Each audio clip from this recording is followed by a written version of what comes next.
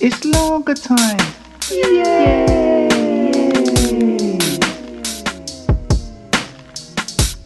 Lager time. Poems, stories and thoughts. By me, Paul Cree. Who else? Greetings, bonjour, what's happening? Welcome to Lager Time.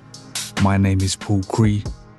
This here is my blog, podcast thing where I share bits of stuff that I've been working on, be it poems or stories or thoughts or music, whatever. So, I thought I'd write a thing, being that on Thursday the 24th, I'm doing an event which is celebrating 10 years of Beats and Elements at Camden People's Theatre in London. Beats and Elements is the theatre company I co-set up back with my good pal Conrad Murray.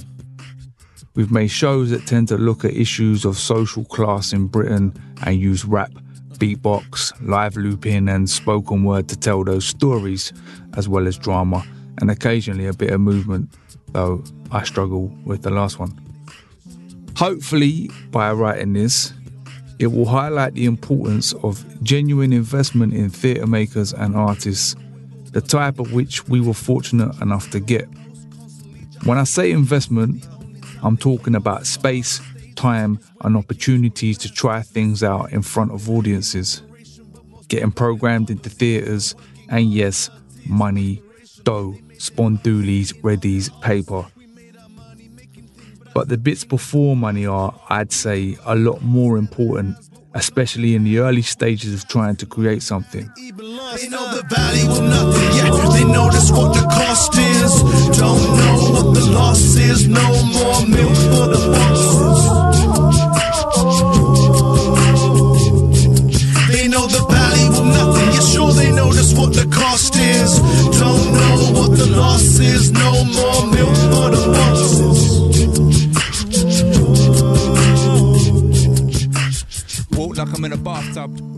Despite the 10-year tagline, we actually started Beats and Elements back in 2013. Our first show was in 2015, and that was No Milk for the Foxes. The timelines aren't quite exact, but by the time that show first went up, we'd already done a number of performances and events at Camden People's Theatre, as well as Battersea Arts Centre and the Brockley Jack, as part of that show's development, including performing at CPT's 20th and 25th anniversaries. Our 10-year bash coincides with their 30th anniversary and also my 5th wedding anniversary, a triple celebration no less. CPT supported us from the off. They gave us that much needed space and time to develop that show and subsequent shows and projects. And crucially, they didn't ask too many questions about what we were trying to make. They trusted us to get on with it. As that first show progressed, they then supported us to get funding for it and run workshop programs in their local community, which is something we wanted to do.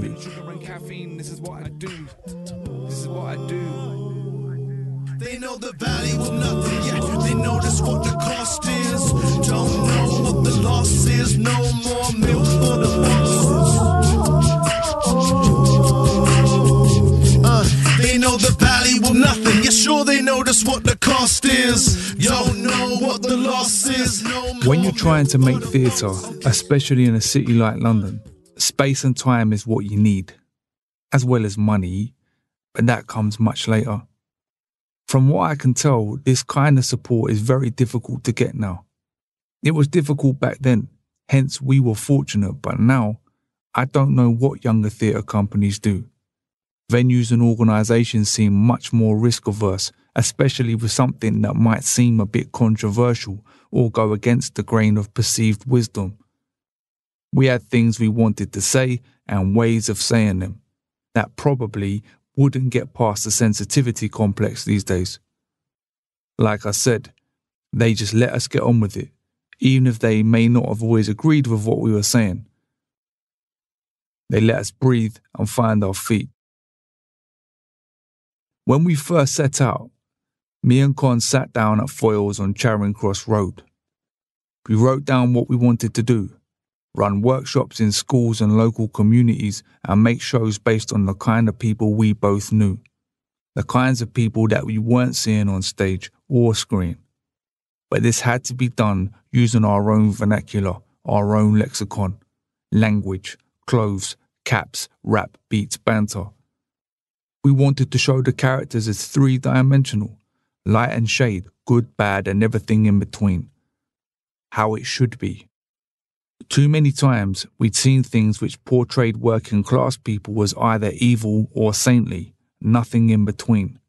Also, despite London having a rich history of theatre with more theatres than it knows what to do with, it seemed rare to see shows that featured working class Londoners in it, or even lower middle class Londoners, let alone shows written and created by them. This problem persists.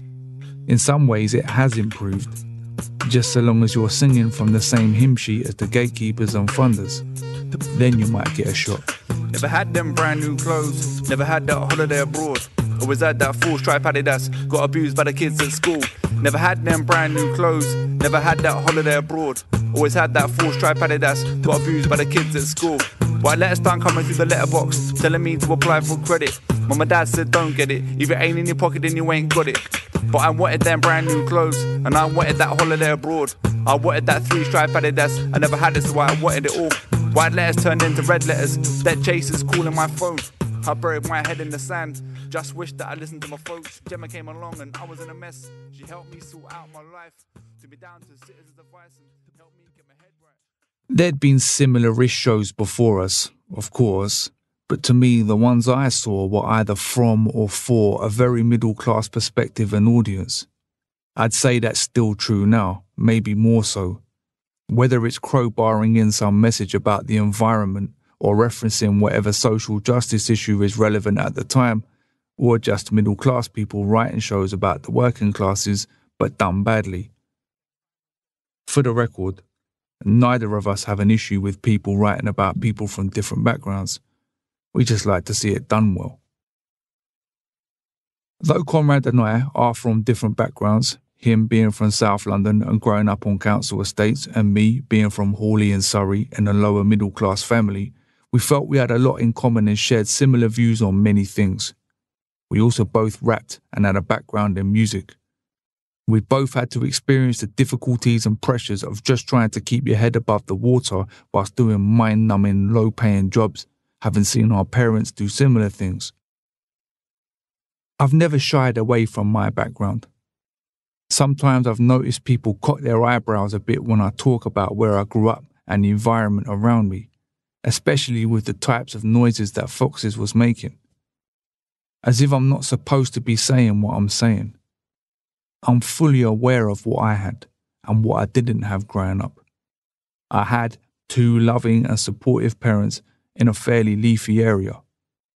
However, the smaller material realities were somewhat different to how they're sometimes perceived. The situation that the characters Mark and Sparks find themselves in, skint and trying to pay bills, has been a constant for me my whole life.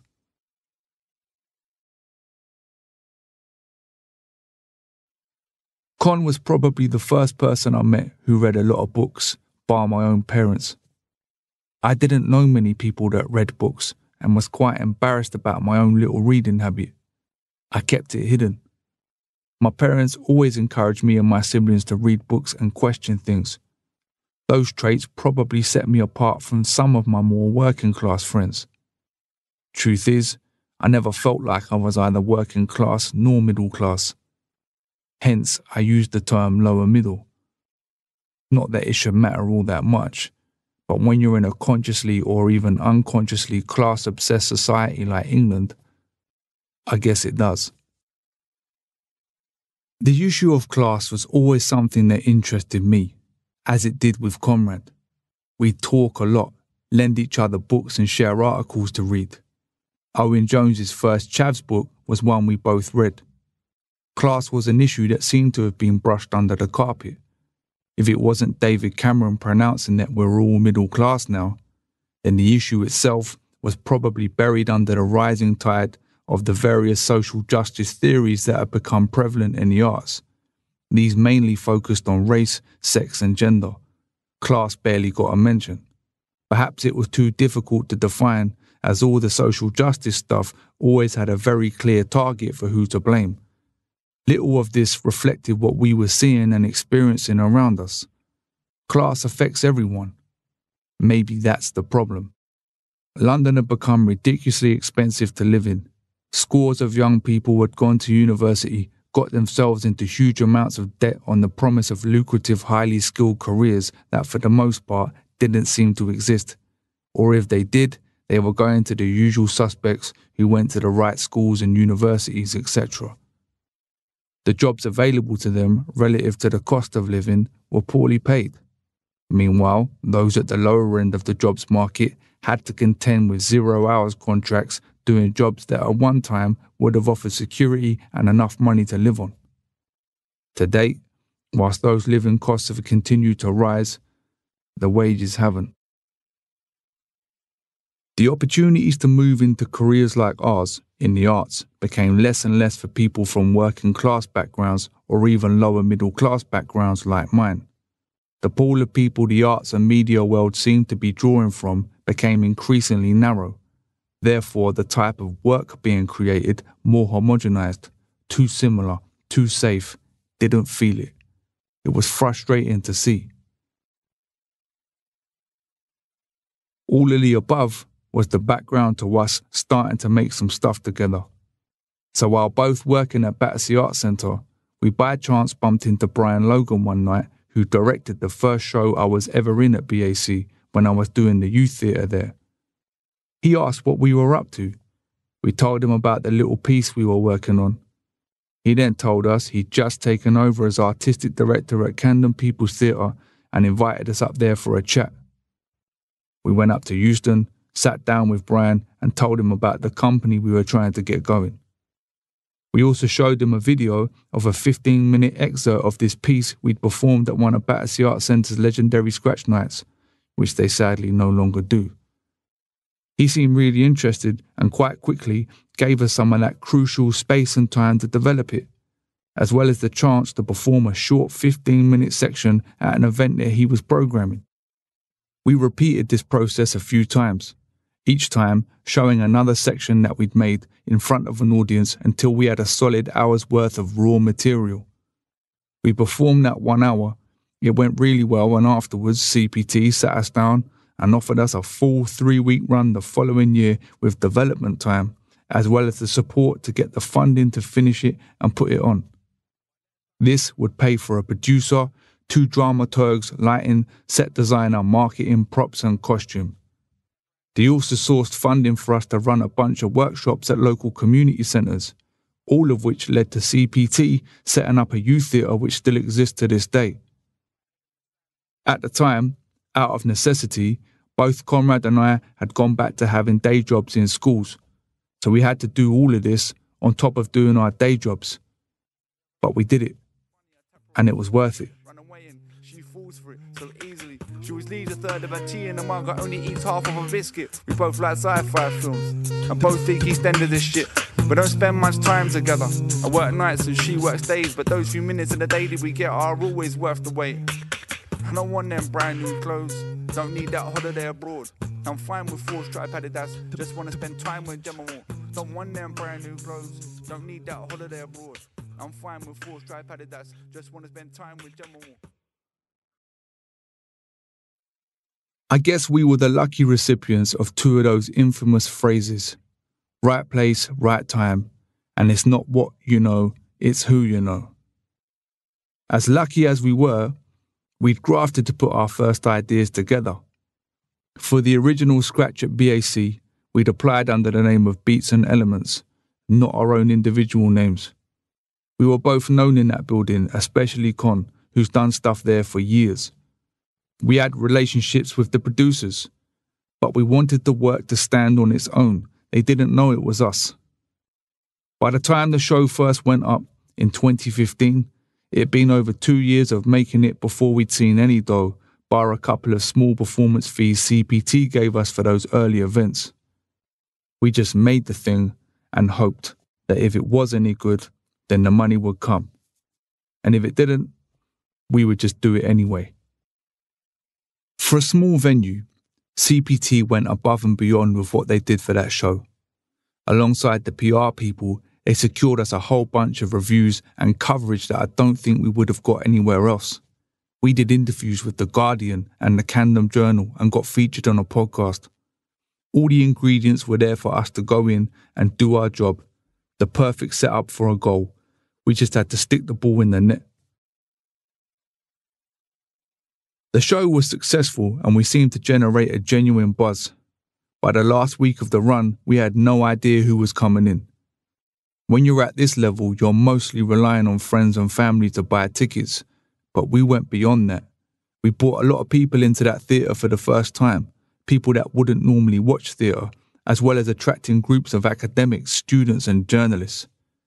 CPT let us program our own post-show performances where we had beatbox battles, rap freestyles, spoken word artists and performers all sharing the stage with us. The one thing we never got to do with Foxes was tour it.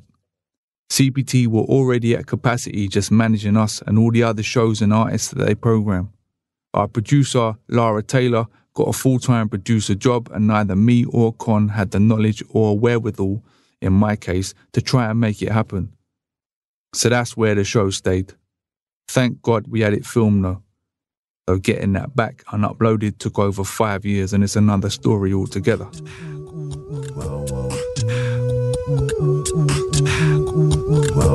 got it all, we're stacking it up, we want more.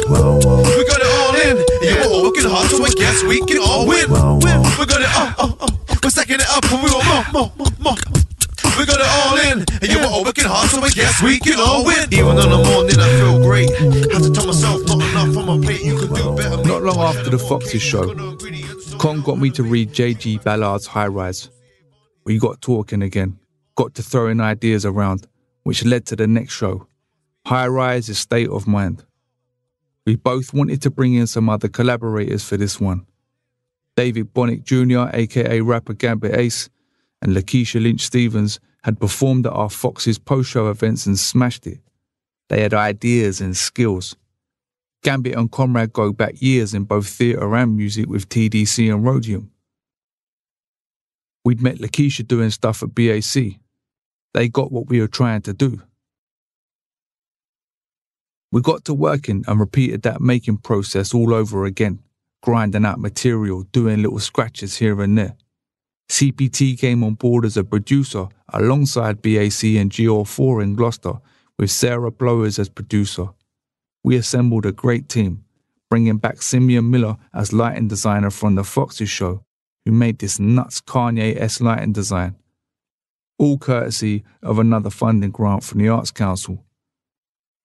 Like Foxes, the money didn't come till much later in the process. There was 2 or 3 years of no dough, just grafting. But what we did get was that crucial space and time again. A room here and a room there, a speaker here and a PA there, so we could jam, talk and make stuff with a couple of scratch performances along the way to build up the momentum. It seems like day one, because the madness has begun. Let's have some fun. We swallow their lies. Yeah, we've eaten all the flesh. Perhaps we'll die. Sold us a dream, must be a clown, cause the only thing that trickles down is blood. Who's got the power now, who's to blame? I remember looking at the TV at the tower, all of the flames. Nobody knows those people's names. It's a game, the third way. I'm screaming down the corridor, nobody heard me. Well, nobody heard us. Why? They wanna hurt us. They're turning their backs, they're alright, Jack. I'm pulling down my cap. What's the point? Nobody's annoyed. Everybody's getting buoyed by Lord Fauntleroy. Why they ask, kissing you, should be dissing you. Why we're not pissed with your lies? Open up your mouth. High Rise went up in 2018 and again we had a really good reception with some great coverage. We went on London Live TV and BBC London promoting the show as well as countless reviews. This time around we were able to do a small tour, which included runs at Battersea Arts Centre, Camden People's Theatre, then nights in GL4 Matson, Gloucester, Home Slough, Fairfield Halls, Croydon, Home Manchester and then the South Bank Centre London. In between all of that, COVID happened. which turned the industry on its head. Things haven't quite been the same since, but I'm glad we did get those shows in.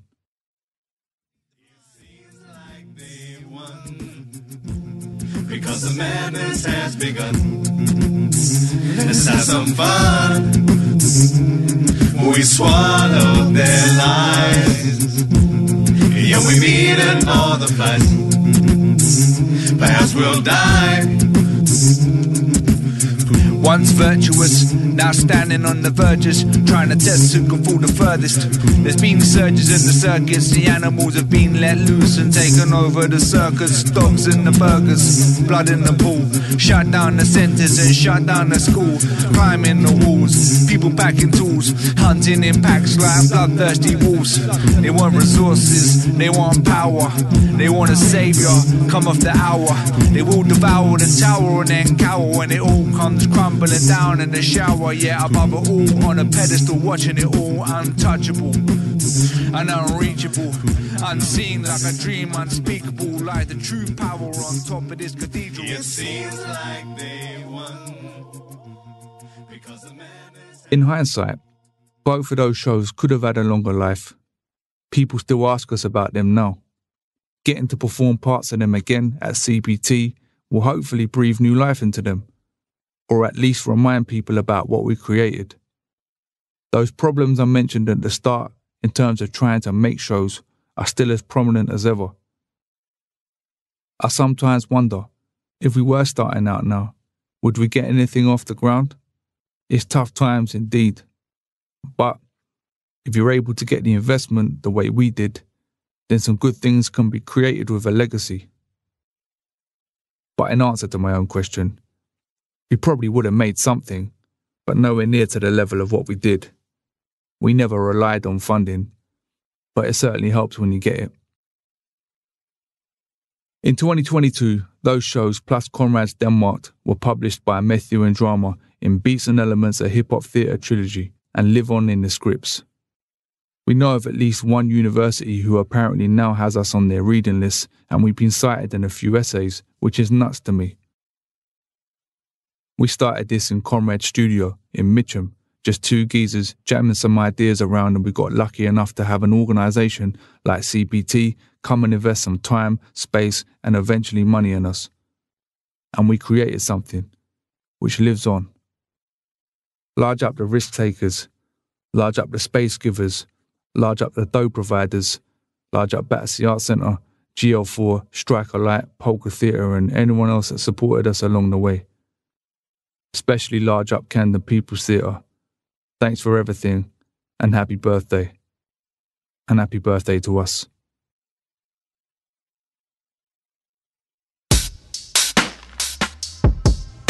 It's longer time. Yay!